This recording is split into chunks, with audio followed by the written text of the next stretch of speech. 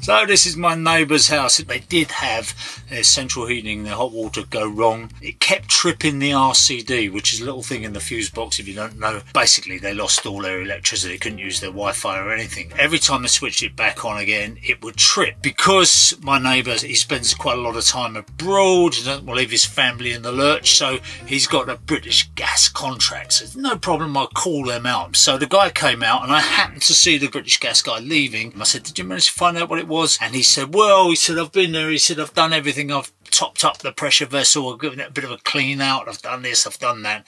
And he said, I can't find anything wrong. Now, that's the problem with intermittent faults, that, you know, when you go along, sometimes the thing's working perfectly well. You go away and you get a phone call an hour later. So it's happened again. He ended up saying to me, well, I've done my best with it. And he said, we're just going to have to put it down to the mysteries of science. And I thought, that's great. There's a difference between being employed and being self-employed, because I can't go along to somebody's house, charge them 100 quid and leave them without a result. You know, they're going to say, what am I paying you for? You kind of have to solve the problem. And I got used to that over the years. So we've got an RCD that's tripping, and it's something to do with the heating system. What new event has happened that's caused this? The most likely thing is there's moisture somewhere. We start looking. We're looking in the boiler. Now, I didn't actually take the boiler casing off or anything like that. I just looked in the bottom for any signs of drip, staining, anything you can find, discoloration of the pipes. All looks perfectly good. And as he had the boiler cover off to clean it the other day, I would have thought that he would have spotted that. So then we go round the system. And the pump looks dry, and there's a little plug-in connector on the end here. Doesn't seem to be anything particularly untoward with that. You know, I would be looking for signs of staining, dripping, anything like that. So there's nothing on the pipework. It's all nice and clean. We've got some motorised valves. Now, this is the Honeywell one. I have had trouble with these before because they put a little bit of cardboard in the back to insulate the micro switch in these from the body to keep it apart. And if they get damp, sometimes you get a little trace through on that. Doesn't seem to be wet, doesn't seem to be stained. I could take the cover off that and have a quick look at that. But before I do, let's have a look at some others. This is a different kind of motorised valve. Press the button. You can actually take these actuators off very easily. So this is the underfloor heating. So we look in the back. Now, straight away, it's a sign of something going on there. Just on my finger, a little bit of moisture, a little bit of something coming out of this valve here. So this is the electrics. This is the thing that turns that valve on and off. And you can clearly see a bit of moisture on it.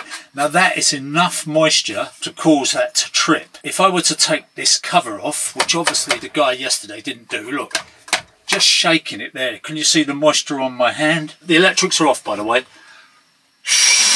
I'd never do this if the electrics were on, because obviously if there's moisture in there and you put your mouth to it, it could be dodgy. But you can see as I'm blowing, it's producing more water. That could be causing the problem. Might as well do the same thing with this one. Take it off and see if there's any problem with that. Tell you what, look, telltale sign down there, right, is a drip on the pipe. That's leaking as well. Both valves got exactly the same problem. They're both leaking around that little O-ring. There's a little gland there. Quite honestly, there's not a lot you can do with this, but you're going to have to drain it to do it. Look at the discoloration on this one. Look at the amount of moisture that's coming out of there.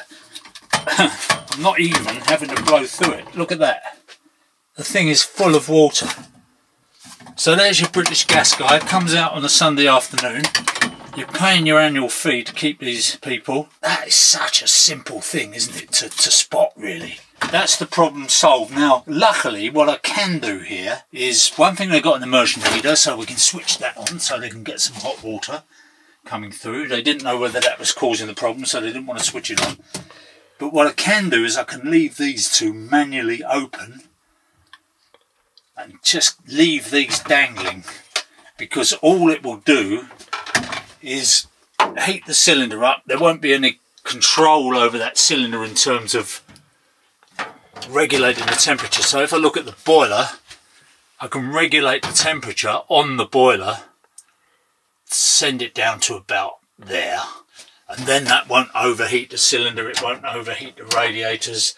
The underfloor heating we can still have on. I'm going to take the cover off these. I've got a hot air gun at home, so I'll nip back and I'll get the hot air gun, and then I'll come back, I'll give those a little dry out, leave them dangling so they don't get wet again, and leave these manually open. At least that way they've got some heating and some hot water. They can call the guy back in and he can change the motorised valves for them. Again, this is diagnostics. Some people are good at diagnostics, fault finding, some people aren't. I think most plumbers and heating engineers watching this would say that was one of the most simple fault finding exercises ever.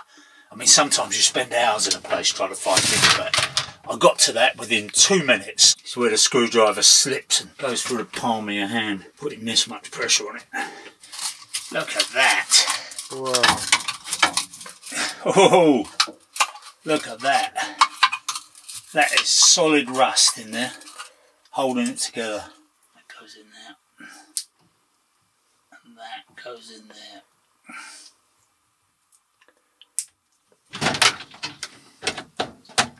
Okay, so I've just isolated that. I've made it safe. This is not ideal, obviously, having this dangling here. But I'm going to say to the customer, don't come down here. I'll wrap that up with a polythene bag and some tape or something. And then when the guy comes tomorrow from British Gas, he's just got to put 2 new valves on. Send me the check.